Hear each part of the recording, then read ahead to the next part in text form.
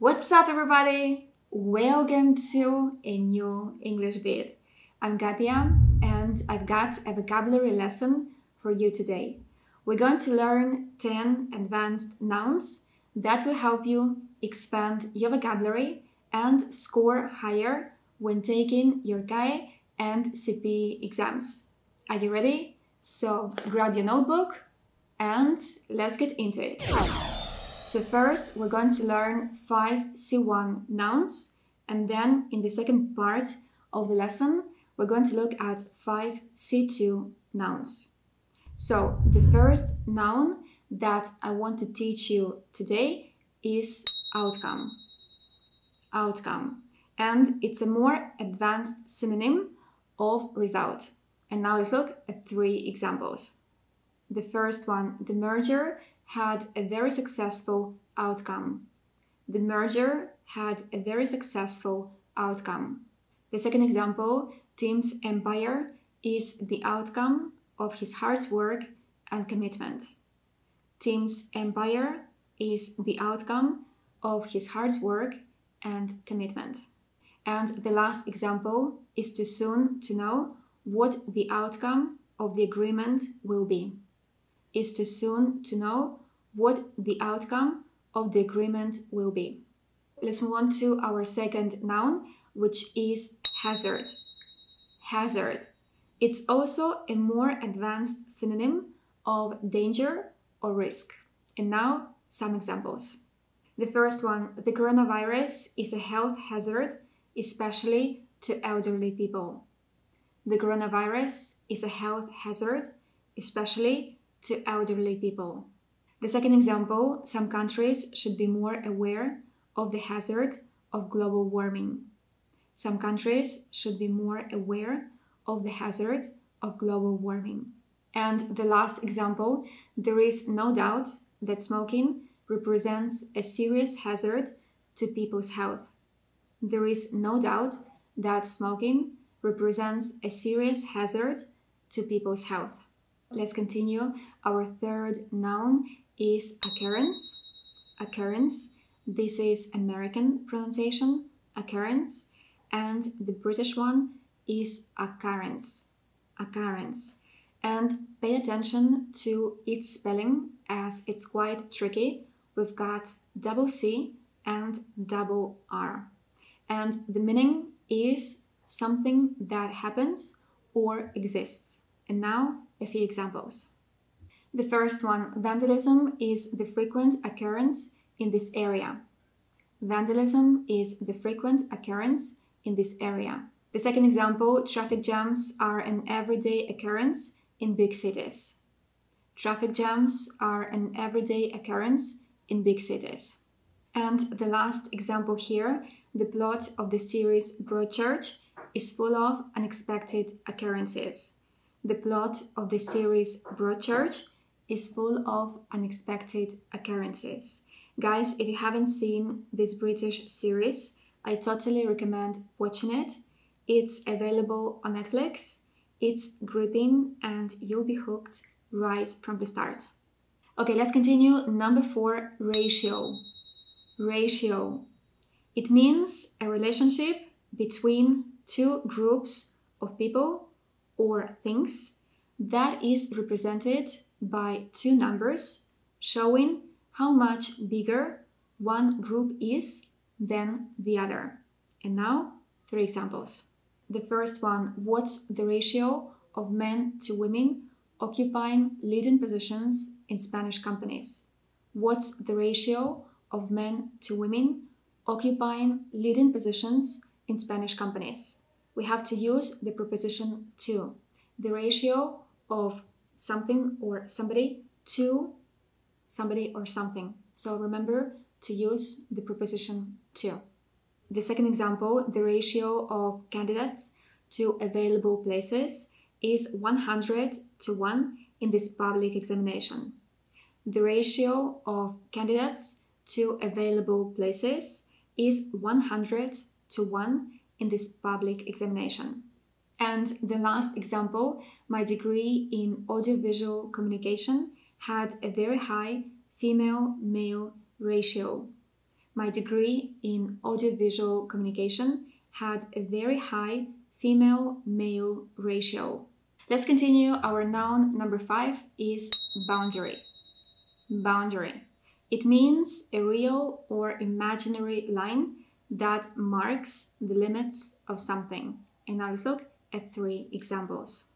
The first one, imagination has no boundaries. Imagination has no boundaries.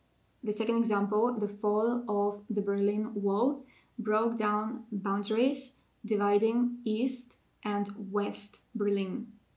The fall of the Berlin Wall broke down boundaries dividing East and West Berlin. And the last example, you need to set and keep your personal boundaries. You need to set and keep your personal boundaries.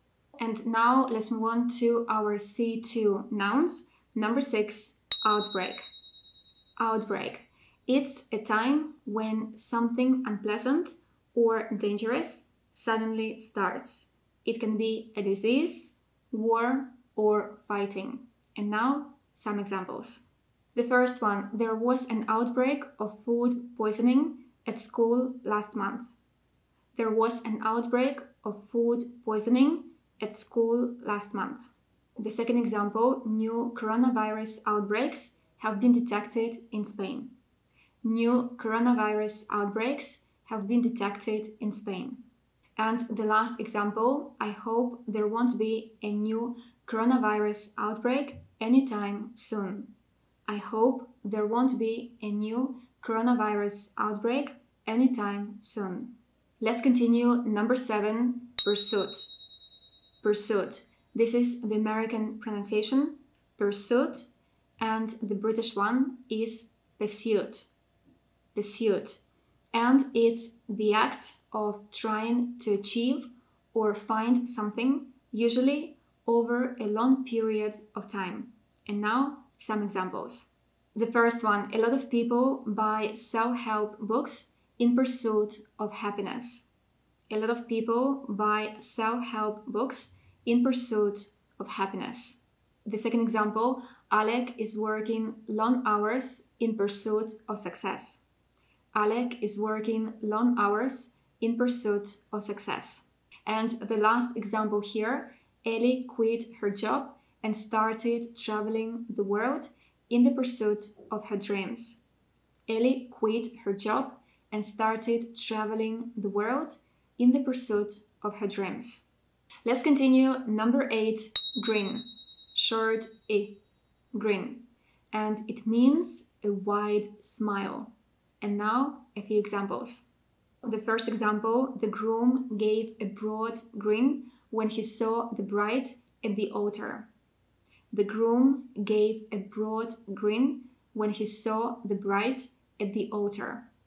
The second example, I had a big grin on my face when crossing the finish line. I had a big grin on my face when crossing the finish line. And the last example, a wide grin is the best accessory. A wide grin is the best accessory. Our second to last noun is buzz. Buzz. At the end, the sound z. Buzz. And it has 2 meanings.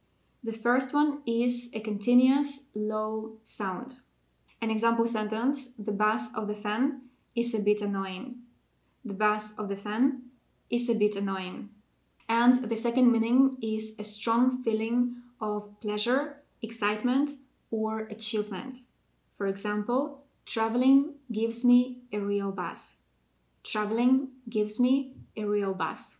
And the last example, I get a buzz out of watching gripping series. I get a buzz out of watching gripping series. And last but not least, the noun treat. Treat. It's an enjoyable and special occasion or experience. And now, 3 examples. The first one, sushi is my favorite treat. Sushi is my favorite treat. The second example, the massage was her birthday treat. The massage was her birthday treat. And the last example, you should give yourself a treat. You deserve it after having passed the exam with flying colors. You should give yourself a treat. You deserve it after having passed the exam with flying colors. So guys, that's it for today. I hope you enjoyed this English bit and found it useful. If you want to learn more C1 and C2 nouns, check out the first edition right here. And of course, if you learned something new, don't forget to like this lesson, to share it with your friends and family who are learning English, to subscribe to my channel, and do my daily quiz on Instagram.